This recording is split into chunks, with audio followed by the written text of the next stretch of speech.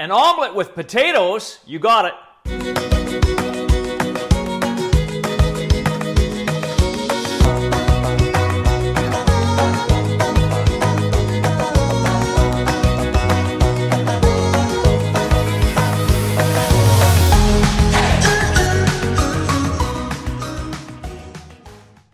Hey, Chef Des coming at you from my kitchen again, and today, I'm going to show you how to make an omelet with potatoes and eggs. It's going to be awesome. It's called the Spanish omelet, and it's so tasty. The first thing we're going to do is head over to the stovetop. So we're going to get a large 12 to 13 inch non-stick pan, and then medium heat, and let that warm up. Once your pan's preheated, we're going to start off with a couple tablespoons of olive oil.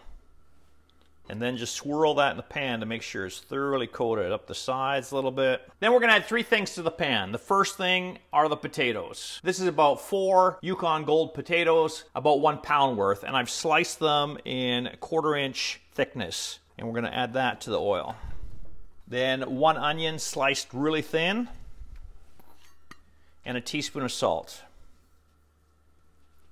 Then we're going to combine this together and let that cook for about 10 minutes, stirring occasionally so we get nice and coated with the oil and the salt. If you feel adventurous, you could try doing pan flipping with this.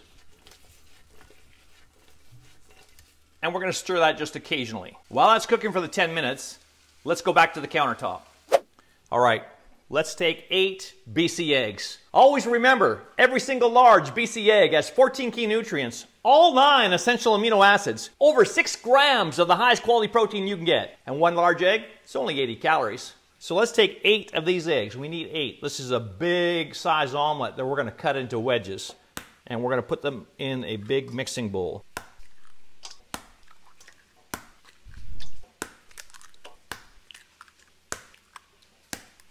Don't forget to stir your potatoes and onion. To those eggs, we're going to add 1 teaspoon of hot sauce. I'm just using a sriracha, but any hot sauce will work. Another teaspoon of salt, 1/2 teaspoon of pepper, and 1/4 cup of finely chopped fresh parsley.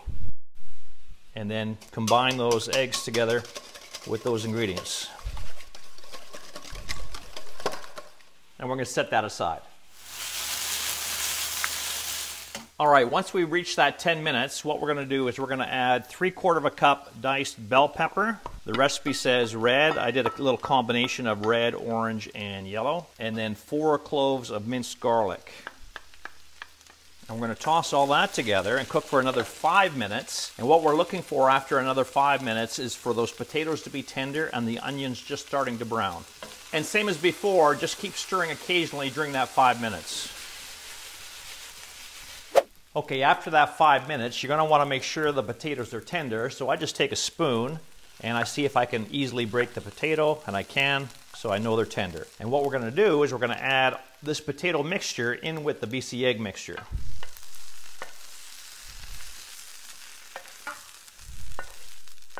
Let's take this pan and put it back on the heat, and we're just going to stir this together quickly. Make sure all those potatoes are coated with those lovely BC eggs.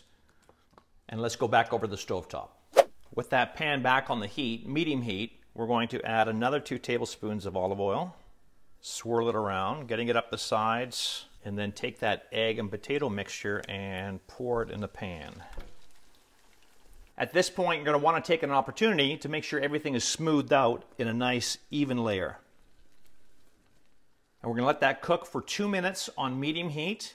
And then we're going to reduce the heat down to medium-low and cook for another 10 to 15 minutes. In that 2 minutes, you're going to see the eggs set on the side of the omelet. And then for the 10 to 15 minutes on medium-low, we're going to wait for this to be almost set. And I'll show you that. So at this point, after the 2 minutes, still on medium heat, you will see, again, that the eggs are starting to set around the edge, but the center is still quite jiggly. So in order to cook this all the way through evenly, we need to reduce down the heat to medium-low, and then let that cook for about 10 or 15 minutes, and I'll show you the next stage.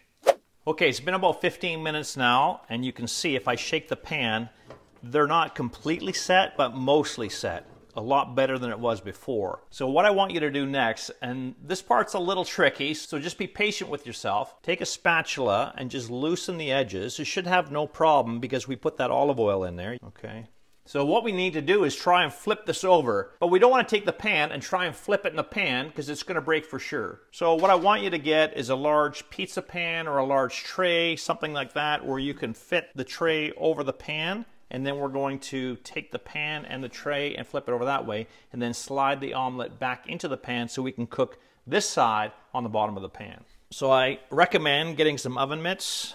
And I even recommend doing this over the counter instead of your stovetop, just in case you happen to spill. And flip it over carefully.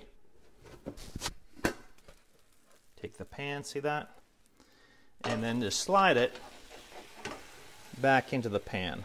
And that will let the other side cook. And that side's going to cook for about 5 minutes just to get that underside brown, which was the top side.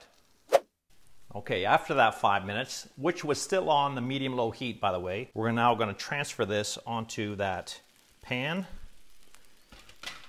so we can cut it into wedges. So this will make about 6 or 8 portions, depending on the size you want them. So we're just going to take a knife and cut into this. And you don't even need to plate it. You could just cut it into wedges and then put this whole tray at the table if you wanted to and let everybody help themselves. Oh, it smells amazing. Then you can get underneath and you serve one of those wedges. Look at that, beautiful.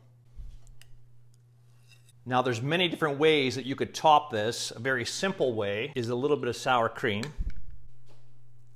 and then a little splash of parsley. I keep some reserved for when we had some before in the egg mixture. Put a little bit on the plate too.